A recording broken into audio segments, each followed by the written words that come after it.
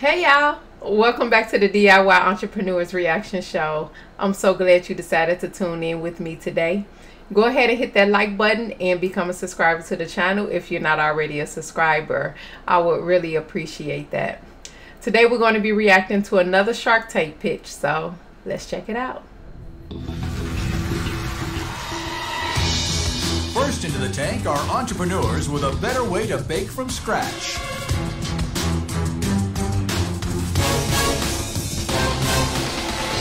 Yeah. Hello, my name is Leah. And I am Taya. We are two moms from Portland, Oregon, and together we created Scratch and Grade Baking Company. We are here seeking $150,000 in exchange for 20% equity of our business. Currently, baking at home is a very flawed production. Right, you either have that mystery bago mix or that questionable tube of dough. I can't pronounce the ingredients on any of those labels, and they never taste quite right. Alternatively, you can spend hours upon hours baking from scratch at home. Who has the time and money for that? Right? Right. Since there currently is no good option on the market to make delicious homemade baked cookies, So we created the Cookie Kit! Our cookie kits make homemade baking easy and fun. We individually package, label, number, and color code each ingredient separately, making homemade baking foolproof. So all you have to do is supply the butter and the egg, And we provide the rest. plus these cookie kits intentionally make one large cookie sheet of 9 to 12 big cookies instead of 40. And they taste amazing. So sharks, who's excited about the cookie kit and wants to jump in this cookie jar with us? What do they taste like? Well, let us show We're very hungry sharks. you. So, take a tray of cookies. Thank you. Thank you, thank you. Taya, what flavors do we have? Well, we have 6 different flavors. Currently, we have chocolate chip, oatmeal raisin, and classic sugar. And then 3 of our 6 are actually gluten-free. This is my favorite, and I haven't tried the others. What is It's it? out of this world. Oatmeal raisins, like Yes, real that's oatmeal. my favorite. Taya, I gotta be honest with you. I don't know. I'm gonna eat another 5 or 6 before Yeah, I you become better try some more. more. It is incredible. Thank you. Wow, it's really good. It's a healthier cookie, right? Yes, because it you're is. using whole wheat flour, you're using flax seeds, organic sugar. So your market really is like Whole Foods or places It is. that. That's where we're currently at. We're currently in about 220 locations, including Whole Foods. I didn't mean to stop it right there, but first of all, Robert all over Lori's shoulder. Did y'all see him? He all over her shoulder. He steady chewing all in her ear. He is just so amazed at how these cookies taste. He is a trip. Look at him.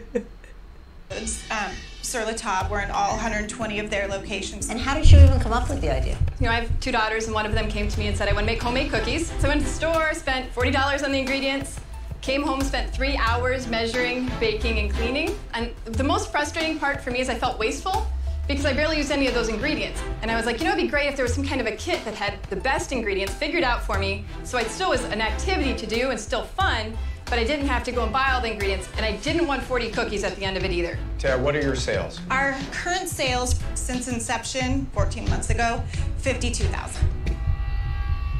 Taya, it seems low to me. You know, it is, and we had experienced a lot of production problems. So when we started this business, we packaged every single one of those ingredients by hand. And it seems kind of low because she said she was in a particular store that had 120 locations. And so you would think that they had more sales from being in 120 stores. You would think that there's more sales than just the 52K. But let's see what else she says. We still hand label each one of those bags. So we need to automate our process. Taya, you're selling it for how much? The retail is between $7 and $12 depending on the store that you buy it from. What's your cost? What does it cost to make one? Our all-in cost, All in? with our overhead and everything, is $389 currently. Oh! Yeah, that's our problem too. That's why we're here. Ooh. Now, the thing that we've always liked about this business is that it is scalable. So we've always known Okay, that we let's can scale get it. machinery. Let's say you we get can your automate. 150,000. What is the new model? Because those margins suck. The machines that we want would be able to produce at least 50,000, 8 What hours a day, cost? 5 days a week. Including overhead, what cost? $2.15. How much of your product you sell online? It's not even 10%. Why? Why do you think that is? Because it costs $5 to ship a box. Who is going to buy a product for $8? Let's That just say, is a really, for $5? really good point. You know, one thing that would really cut down on costs for you tremendously is if everything were in one bag. Like, you know, everything's mixed in and it's layered.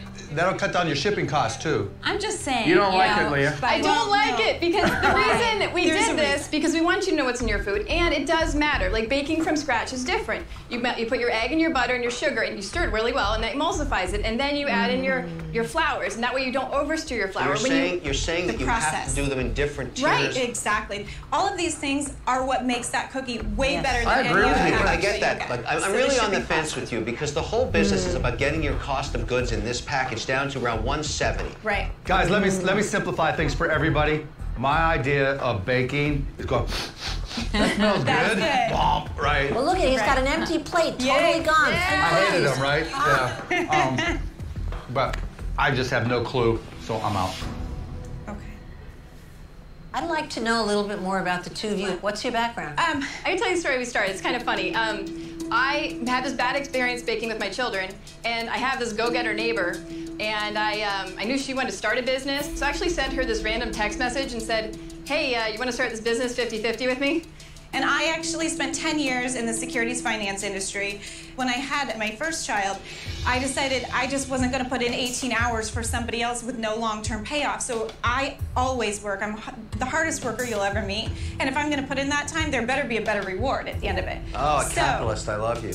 What were you selling in the securities industry? I was actually a fixed income trader, so bonds, any kind of fixed income security. Now he really likes it. But now you're working even more hours and making no money because your margins suck. There's a long-term payoff on this. The first thing that came to my mind was that there are so many other cookies out there where you can bake them yourself at home. And I hate to say that because I really like you, but I thought this is just so competitive. So for that reason, I'm out. Thank you. I don't doubt your ability to sell. I think you're both hustling in the most positive way. I love the fact you left an industry that you didn't have passion for, and you're doing it for yourself. Right. You know, we are working so hard. yeah, you're working super hard. It's very admirable. You're working all the time. You know, I honestly was raised by a single mom that struggled with drug addiction her whole life, and I worked my way out. Sorry, I'm pregnant. No problem at all. Simply crying. And that's what actually gave me my motivation to be where I am, is from seeing my mother, who's made a lot of bad decisions and put us in a lot of bad situations. And so it's been my motivation to never go through that and to never put my own family through it. And I also... he's such a gentleman. And we did it all because we believe in the product, we believe in the business. Let me make a statement here. Just unless you get the production down to 170, you'll go out of business. I'm sorry. We can cry all we want, but that's the truth. Okay, you will never don't make a pregnant girl cry. No, I get it. I get it. You want to be the first, don't worry. So and I'm sure there's a way for you to do that. I don't know what it is right now, but you're going to have to get there pretty quickly, or you're going to zero. Good luck to you. I'm out. Thank you. Thanks.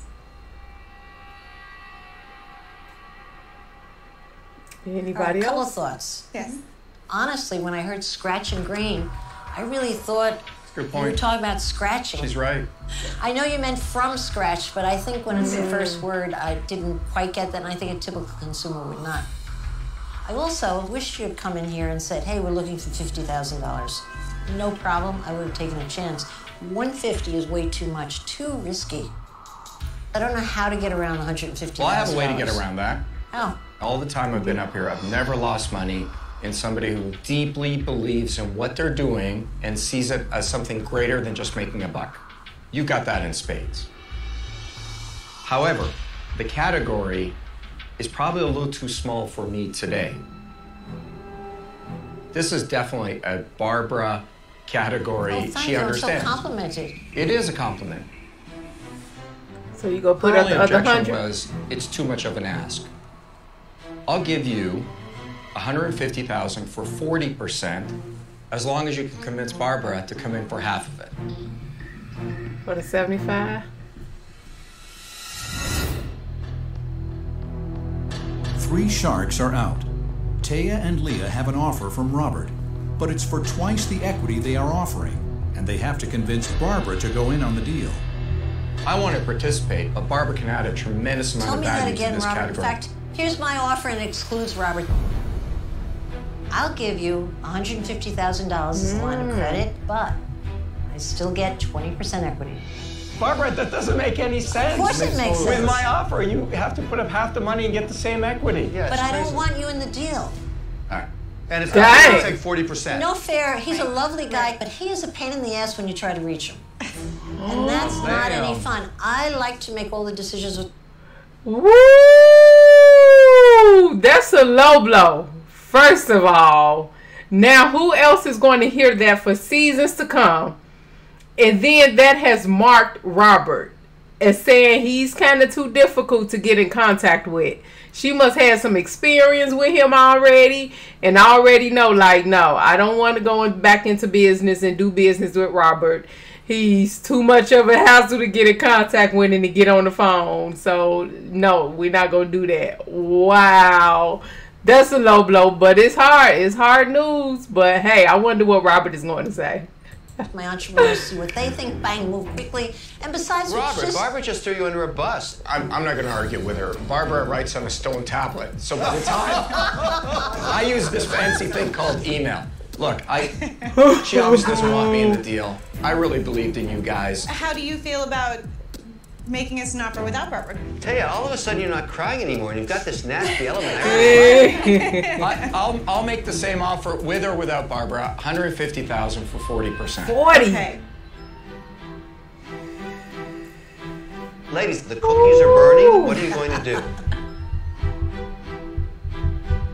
Barbara, line of credit?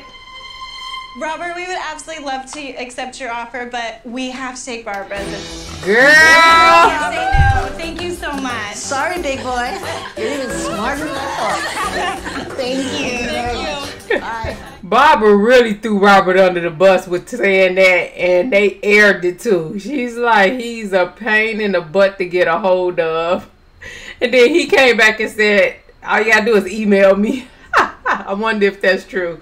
But anyway, so Scratch and Grain came into the tank asking for $150,000 for 20% of their company. They ended up walking out of the tank with the deal from Barbara for $150,000 line of credit instead of the money, but just a line of credit.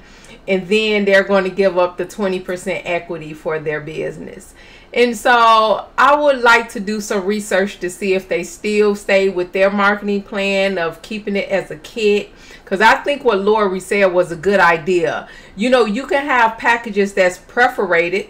You know what I mean? That's you got one part of the container, and then you got it sealed, and then you got the next part. And so then when you're baking, you're just cutting those things. One, it makes it easier for shipping, and then it gets the cost down for packaging. And so I thought that was a really good idea. All they had to do was think through it. And I don't know if my whole seal, each component is going to work, but I just think with a little bit of creativity, it could have worked. So I liked it, Lori's suggestion for them. So, but Barbara got the deal while she threw Robert under the bus. That was hilarious. But I'm glad that they were able to get the deal, and I hope that that partnership worked out good for them. But hit the links in the description box below so that you can get the update. Again, this was aired back in 2015, and so make sure you hit those links below to see what they're up to, if they're still in business in 2022. All right. Thank you guys so much for tuning in and staying until the end. I really do appreciate it. Make sure you hit that like button and become a subscriber if you like this content. And don't forget to check us out for the next ones. I like those women. I'm happy they got a deal. We've just both put our heart and our soul into this business. So this is a great date. I'm so thankful and happy that we got a deal. I'm very happy.